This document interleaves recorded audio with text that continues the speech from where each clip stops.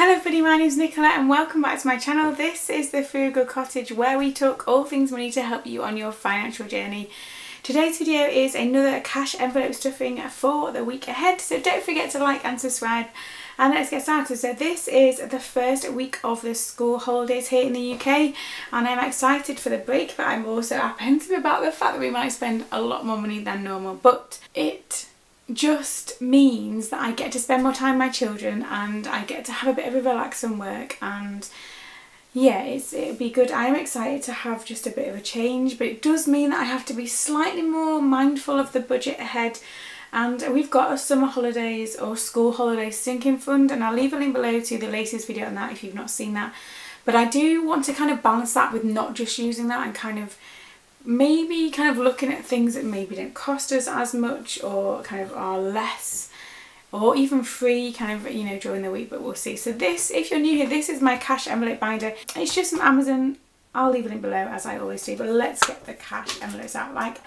I have already taken out all the change from these and put them in my savings challenges, so these are all empty, and I have 5. I have food, petrol, miscellaneous, children and eating out. Actually, there are 2 things that are happening in this next week which I will have to pay with on my card, which isn't something I do very often. I do try and use cash envelopes where I can.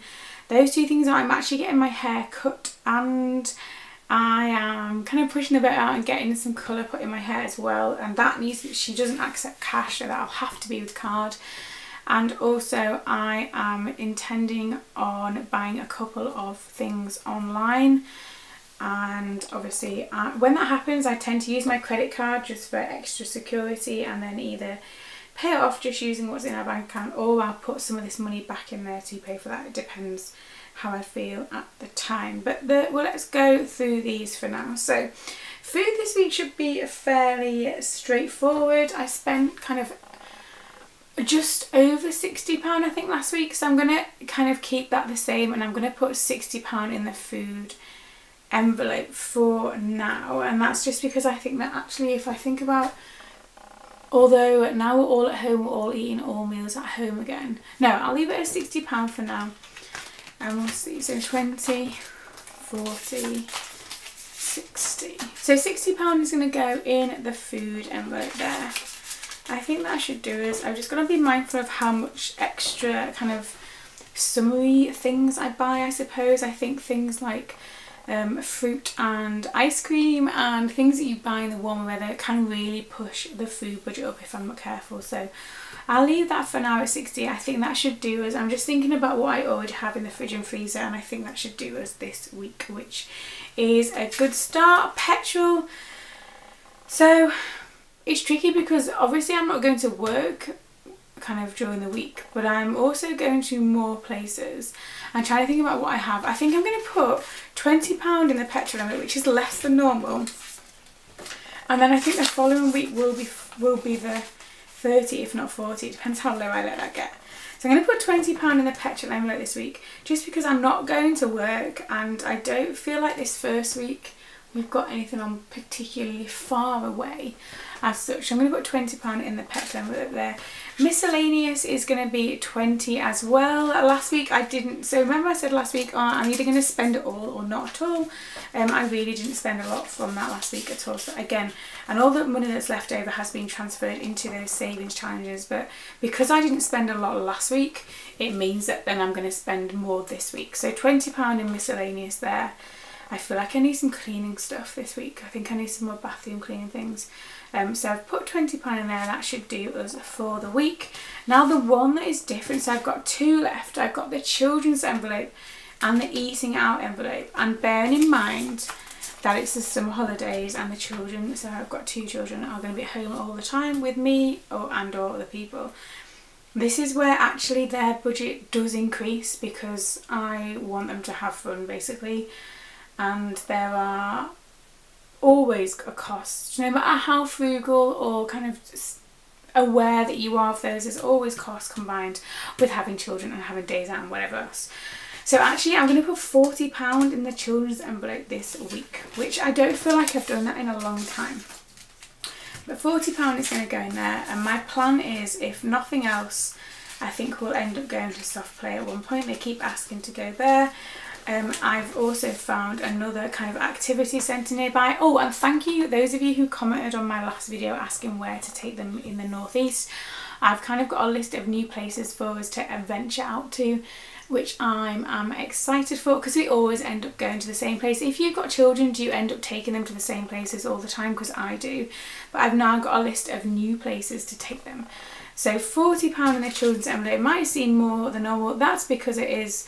But we've got, you know, I've got like entry fees, and some of these entry fees, gosh, they seem to have gone up recently as well. So entry fees, kind of getting in places, and drinks out if they want like drinks and stuff, can all come from here, or it's going to come from the eating out envelope, which I'll talk about in a minute. But I am just excited, and also I just want to have some really nice, fun, happy times this summer holidays, but also being mindful of the fact that it still isn't, or it still doesn't feel as safe as perhaps it should do. But most of the places we're going to go are outside, which I hope will help feel like it's okay to do. But yeah, so there's £40 in the children's envelope, and then I'm going to just put this final £10 in here like I always do. This is when it gets a bit tricky, because if we go to somewhere and they want like ice cream or drinks, or we're going to have lunch, it kind of comes from different envelopes depending basically on how I feel the month is, or the week is going. So obviously eating out, there's £10 in there, should be where it comes from. But it really does depend on what we're doing as to whether I feel it comes from here, or it comes from the children's envelope, or it might even come from that summer holidays sinking fund, which is what it's there for as well. And I realise that might be confusing to some people watching this, but honestly, once you figure out a system that works for you, so long as it works for you, it's totally up to you how you use it. The joy with these cash envelopes is actually they can be fairly flexible. So say I've already spent the £10 in the eating out envelope because we've gone somewhere and got ice creams, or they needed drinks and water because it's boiling. But there's still money left in the children's envelope. The next time we're out, I could use money from the children's envelope to get them a drink, get them some fruit, get them their lunch, whatever. Because in theory, it's still going on them, it's just from a different kind of pot. Does that make sense? Rather than saying, oh, well, you can't have a drink or you can't have an ice cream because I've got no money left in my eating out envelope.